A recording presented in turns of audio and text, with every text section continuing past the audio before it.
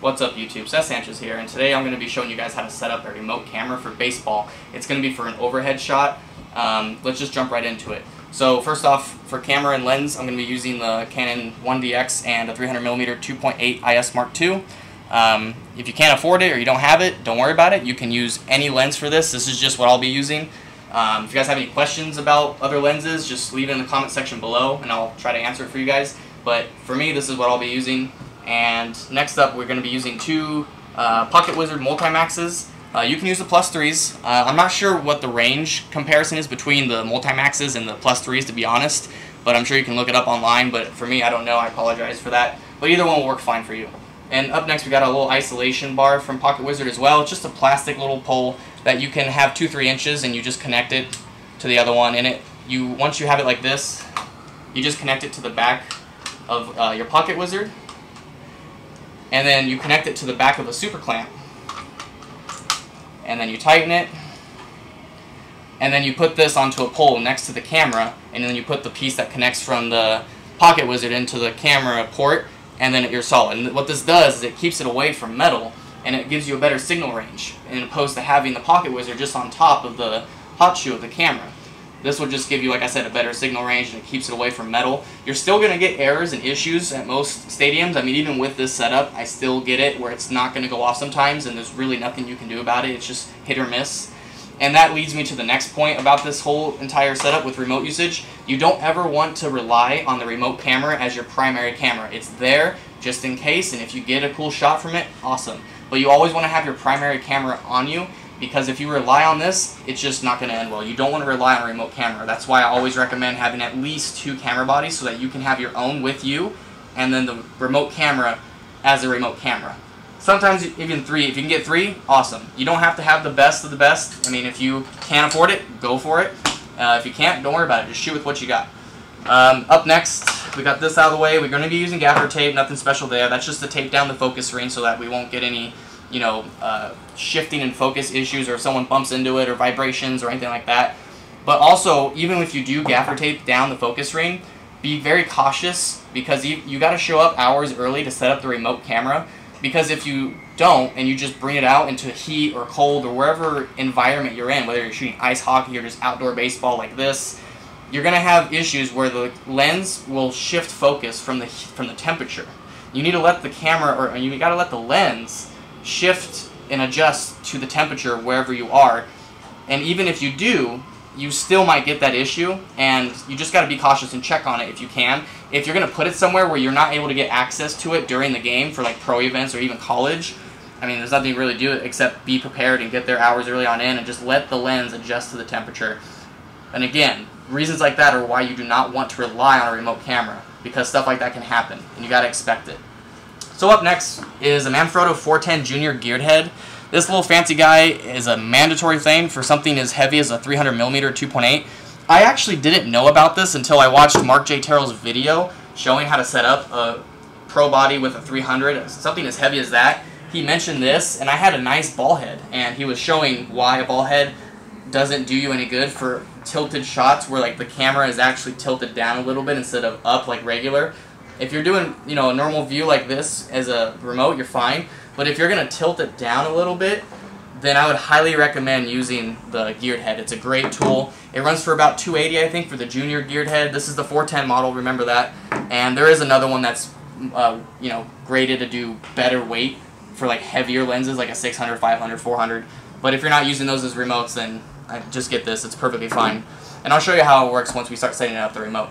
And then we have another super clamp right here. This is just going to attach to the geared head on the bottom and then clamp onto the railing. Nothing fancy here. And then the last thing is you got a Manfrotto Magic Arm. This is the one with, let's see here. We've got the knob on the side and just a regular clamp for one part. It will clamp onto the railing. And then this part's going to connect down to the back of the camera, the actual body, not the lens. This is just for extra safety.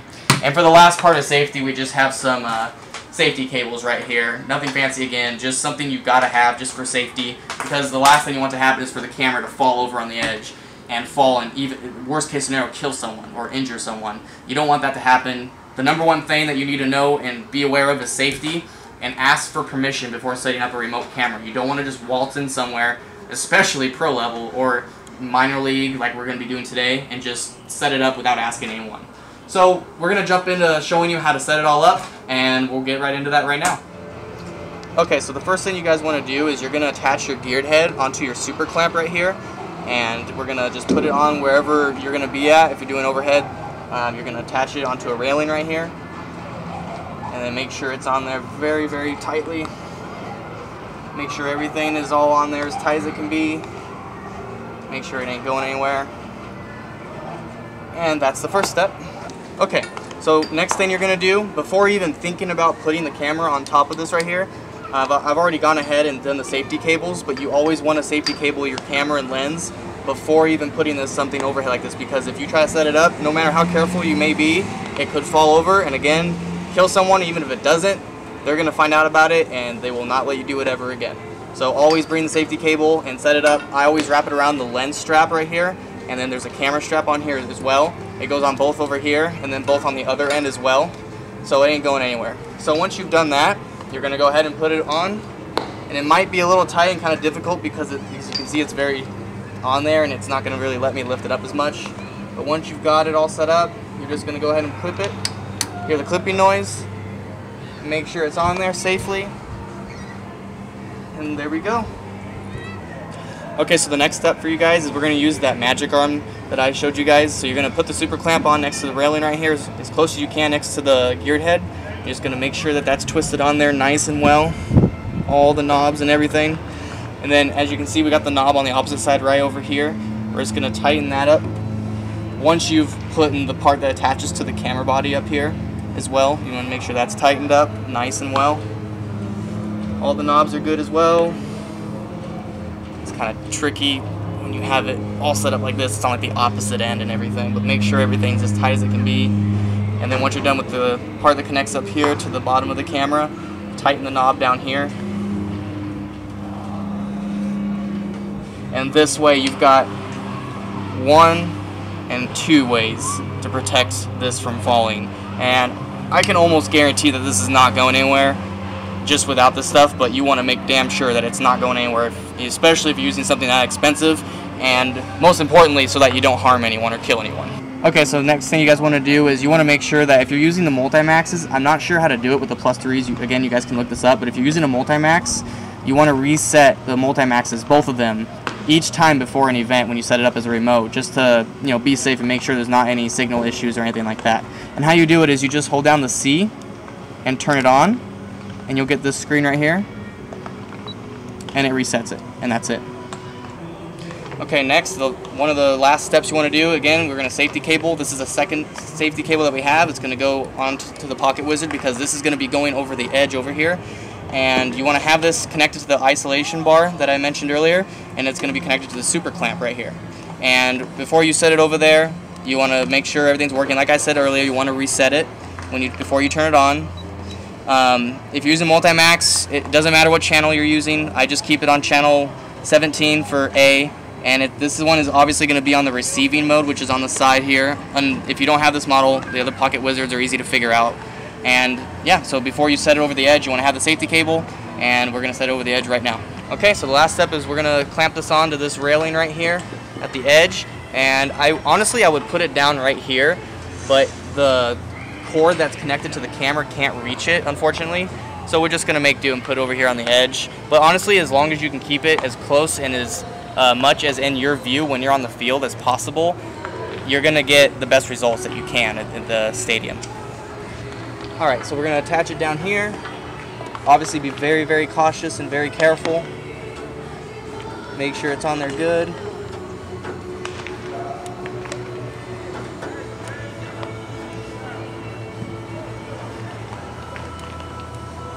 Solid. And you can see it is not going anywhere. And make sure everything's as tight as it can be. And honestly, I go down here and then turn it off beforehand so I don't waste battery. And moments before the game starts, I'm going to do some checking up on it to make sure everything's going to be working properly. And you want to do that before you want to test it. So like right now, I'm going to be going down there and testing it by using my the other remote that I have and pushing the button to make sure it's all working properly. And then I'll come back up here and check the images and make sure everything's right. And once that's set up, I turn it off and then once the game's about to start, a handful of minutes beforehand, I'll turn the camera back on and make sure everything's working properly. Okay, so one of the final steps you want to do, obviously, is you want to put your camera aimed at where you want it to be at. So how you do that with the gear head is you just use these, there's 3 knobs right here that you can see, and you can just adjust them to wherever you want. So as you can see on this camera, it's shifting towards the right, or you can make it go towards the left, and when you let go, it's going to be at where it's going to be at. Unlike a ball head, where if you move it to where you want it and you let go, it'll eventually start to shift down slowly, and that's just the downfall of using a ball head. So with this, you can just twist these knobs and precise it at where you want it to be at. So we're going to twist it over here, twist it this way a little bit, and you want to obviously, focus in where you want it to be at. I use the back of the LCD screen, the live view, to focus it. That's just me though. However you want to do it, it works for you. You just adjust it until it's correct where you want it to be at.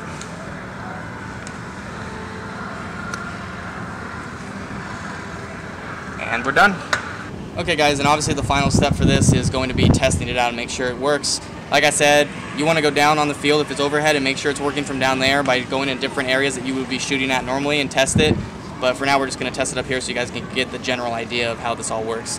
And for settings, use AV mode. You can do manual if it's going to be consistent lighting. If you're shooting a night game and you get there, it's at night, shoot it on manual.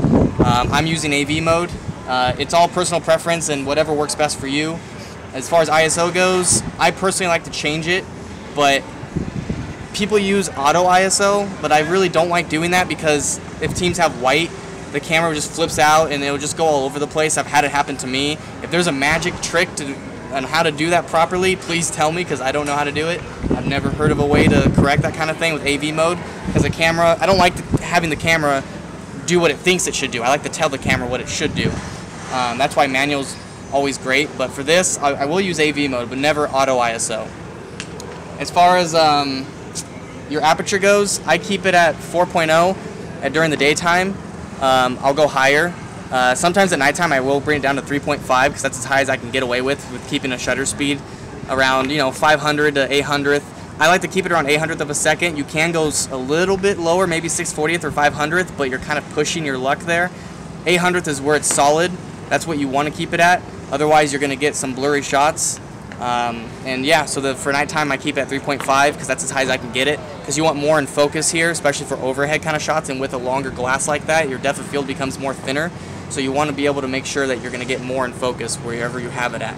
So once you're pre-focused and everything's all set up like this, you want to test it out, and we're good to go. Setting up a remote camera can get you some awesome shots.